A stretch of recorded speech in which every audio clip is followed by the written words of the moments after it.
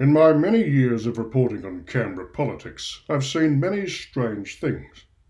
I've seen politicians lose their nerve, drop their notes, lose their threads, even get phone calls in Parliament. The ringtones echoing across the big old wooden chamber, causing disruption and pain, and anger, derision from opposition figures. But today, what happened to the Prime Minister was something else.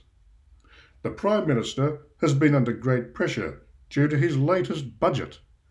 The opposition is on a good thing. They feel it. They're pushing as hard as they possibly can to try and engineer an early election. The Prime Minister stood to address the House, but fell over. Fell over with a loud splat that echoed around the chamber and caused sniggers and laughs from the opposition. His own party members rushed forward to try and help him. But he said, in that angry way he has, "I'm fine. I don't need your assistance. Please, go back to your seats." He got up, but was clearly in agony. His ankle had swollen to the size of a large watermelon.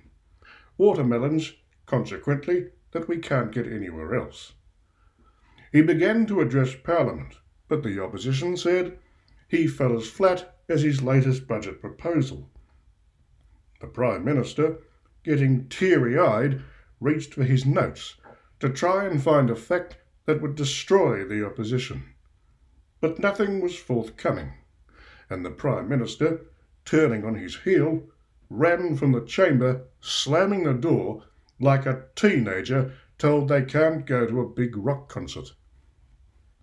As I've said, I've seen many strange things in this town, many strange parliamentary sittings, strange meals with politicians at restaurants, whispered backroom deals, but I never thought I'd see the day when a Prime Minister would crack it like a 13-year-old and run from the parliamentary chamber.